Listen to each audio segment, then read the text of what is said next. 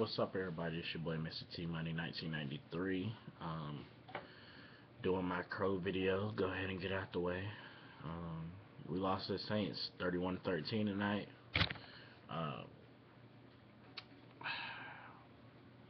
Shout out to the Saints fans, Saints Uptown, Algiers, Black Lover, uh, 44 the Legendary, 504 Flammer.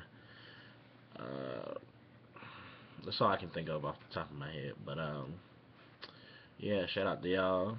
Saints got the job done. Drew Brees carved us up. He had like 4 touchdowns, 300 yards, something like that.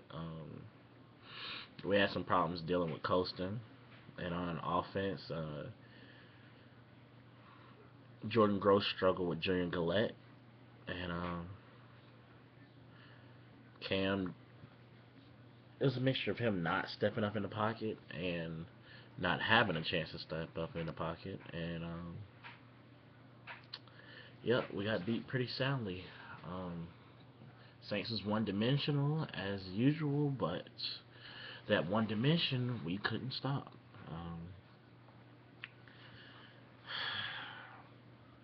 I don't know. I actually kind of rather get the streak over now than for us to win. What was it gonna be if we would have won? So 12 something, whatever, how many games it would be, and then we lose in the playoffs, and that ends the streak. So I actually kind of rather get it off now. And I feel like sometimes taking a lump like this makes you go back and focus. It keeps your head down and makes you go back to work. Um, we got the Jets next week. We got to step up. We got to beat them. I think the Jets, yeah, the Jets beat the Steelers today. But enough about that. I mean, the Saints played great. Drew Brees played great. Colston played great. Jimmy Graham had a nice day on defense. Kenny Vaccaro, I mean, he did anything he had to stop whoever he had to stop, including hitting Smitty with a clothesline. Um, and somebody on y'all defense that kind of impressed me too that I didn't really know about was what was his name? Keenan Lewis, I think is his name.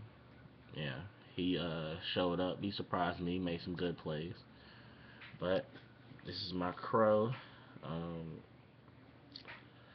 we just got to do better.